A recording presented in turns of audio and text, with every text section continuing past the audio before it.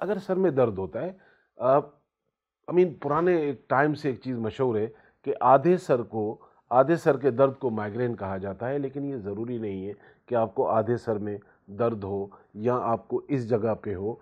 ये जहन में रखिएगा, दर्द का जो प्रेशर है चाहे यहाँ बिल्ट हो रहा हो, चाहे सर के इस जगह पे हो रहा हो या इस बैक पे हो रहा हो।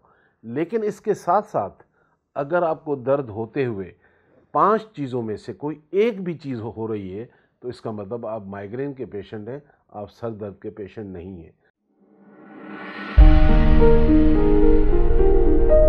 अस्सलाम वालेकुम नाज़रीन, हमारे YouTube चैनल को सब्सक्राइब करें और बेल आइकन को जरूर क्लिक करें ताकि आप तक बीमारियों के हिसाब से और ब्यूटी के लिहाज से हमारी रेसिपीज बर वक्त पहुँचती रहें। अस्सलाम वालेकुम नाज़रीन, अल्हम्दुलिल्लाह आप लोग सब खैरियत से होंगे और काफ़ी टाइम के बाद आप लोगों के साथ मुलाकात हो रही है कुछ मसरूफियात की वजह से। आज हम रेमेडी बना रहे हैं माइग्रेन के ऊपर, लेकिन क्या ये बाकी भी लोग जानते हैं कि माइग्रेन और सर के दर्द में फ़र्क क्या होता है? तो सबसे पहले ये जानना ज़रूरी है कि आपको माइग्रेन है या आपको सर का दर्द है, क्योंकि अक्सर लोग जब डॉक्टर के पास जाते हैं तो वो अपनी तकलीफ़ बता रहे होते हैं और डॉक्टर का काम है कि उस बीमारी को डायग्नोज करना। तो सर का दर्द जब बता रहे होते हैं तो पेशेंट तो अपनी जगह पे सही है, लेकिन डॉक्टर को ये डायग्नोज करना है कि ये जो बता रहे हैं कि या इन्हें सर के दर्द की दवाई देनी चाहिए या इन्हें माइग्रेन है। तो आपको कैसे पता चलेगा? उसके लिए चंद निशानियाँ याद रखिएगा। अगर सर में दर्द होता है, पुराने एक टाइम से एक चीज़ मशहूर है कि आधे सर के दर्द को माइग्रेन कहा जाता है, लेकिन ये ज़रूरी नहीं है कि आपको आधे सर में दर्द हो या आपको इस जगह पे हो। ये जहन में रखिएगा, दर्द का जो प्रेशर है चाहे यहाँ बिल्ट हो रहा हो, चाहे सर के इस जगह पे हो रहा हो या इस बैक पे हो रहा हो। लेकिन इसके साथ साथ अगर आपको दर्द होते हुए 5 चीज़ों में से कोई एक भी चीज़ हो रही है, तो इसका मतलब आप माइग्रेन के पेशेंट हैं, आप सर दर्द के पेशेंट नहीं हैं। नंबर 1, अगर आपको सर दर्द होता है और सर में कहीं भी होता है, यहाँ होता है, यहाँ होता है, आधे में होता है, अगर आइज़ के ऊपर प्रेशर बनना शुरू हुआ है तो समझ लीजिएगा कि ये आपको माइग्रेन है। नंबर 2, अगर आपको सर दर्द होते ही आपको रोशनी बुरी लगती है तो ये सर का दर्द है। आपको शोर बुरा लगता है तो ये सर का दर्द नहीं, ये माइग्रेन कहलाएगा। चाहे शोर बुरा लग रहा हो या रोशनी बुरी लग रही हो या आपको जब तक नोज़िया ना हो, उल्टी ना कर लें आप, जब तक वो सर के दर्द में कमी नहीं होती, ये भी माइग्रेन कहलाता है। और ये ट्रिगर मुख्तलिफ वजह से होता है। होता तो ये ताल्लुक़ इसका ब्रेन से है, लेकिन सर्टेन टाइम आप स्ट्रेस में होते हैं तब भी ये ट्रिगर हो जाता है। 2 से 3 दिन आपने मुसलसल नींद नहीं ली है तब भी ये ट्रिगर हो जाता है। आप लॉन्ग रूट पे जा रहे हैं तब भी आपका ट्रिगर हो जाता है। तो मुख्तलिफ लोगों को मुख्तलिफ वजूहात की वजह से ये ट्रिगर भी होता रहता है, और जब ये होता है तो अराउंड 2-3 दिन तो ये रहता है, यानी कि इसकी अलामात जो है काफ़ी टाइम आपकी बॉडी में असरअंदाज रहती हैं। अच्छा, इसका इलाज का जो तरीका है घरेलू आसान तरीके से इस माइग्रेन का घर बैठे आप कैसे इलाज करेंगे? बआसानी आपको चीज़ें मिल जाती हैं। आज जो हम रेमेडी बना रहे हैं, कोशिश हम ये कर रहे हैं, जैसे हमेशा मैं करता हूँ, कि कुछ ऐसी चीज़ें जो बआसानी मिल जाए। सर्टेन टाइम लोग जब हमारे पास आते हैं तो वो थोड़ी चीज़ें चेंज इसलिए हो जाती हैं कि हमारे पास तो 3000 जड़ी बूटियों का ख़जाना है। अब उसमें बहुत सारे लोगों को नहीं मिलती।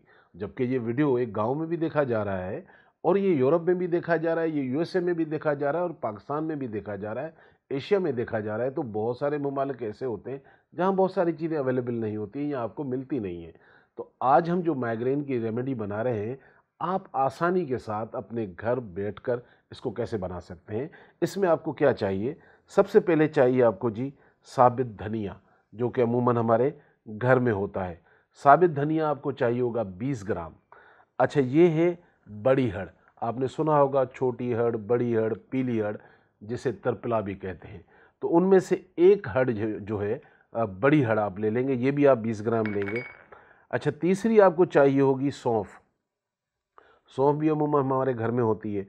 और चौथी चीज़ है जनाब चीनी, ये भी हमारे घर में होती है। तो मोस्टली जो इसमें चीज़ें पाई जा रही हैं, हड़ को छोड़कर तकरीबन तो घर में है तीनों, और हड़ भी आसानी से एक आम पंसार के पास मिल जाती है।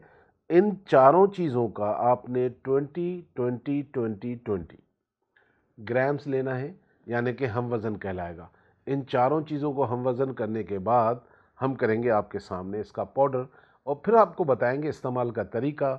आपके सर में दर्द हो या नहीं हो, आपने माइग्रेन के दौरान दवाई खाते रहनी है अराउंड 5-6 महीने, क्योंकि सर में दर्द होने के लिए ज़रूरी ही नहीं है कि आप, क्योंकि एलोपैथिक मेडिसिन आपको रिलीव कर देगी, लेकिन ये जो नेचुरोपैथी का इलाज होता है ये इस तरह नहीं है कि आप सर में दर्द है तो आप खा रहे नहीं।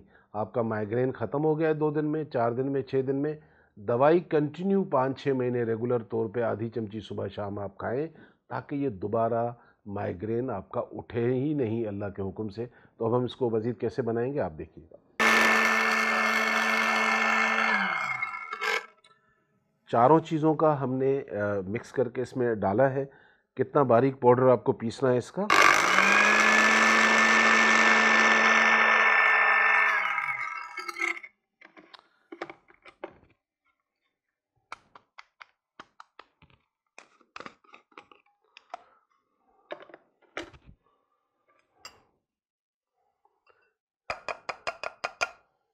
ये लीजिए, बड़ी ज़बरदस्त, और इसमें एक बड़ा प्यारा सा अरोमा भी है।